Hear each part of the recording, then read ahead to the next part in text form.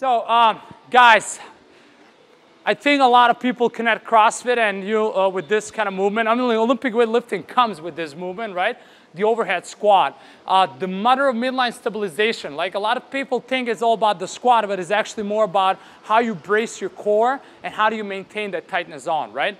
Having your arms into a full lockout and holding weight overhead, right? It gives you a lot of shoulder stability. With added a little of the kilo equipment, things will get a little more challenging. But I've noticed that it's not an issue of lifting this weight like multiple times with no issues, actually.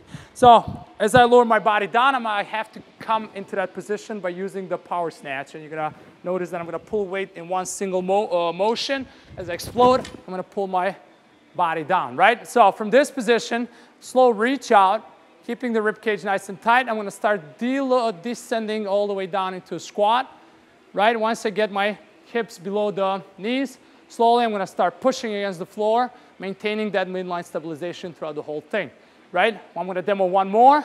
Reach up, rib cage down, slowly through an active position, reach the bottom, and then push yourself or squat yourself all the way up.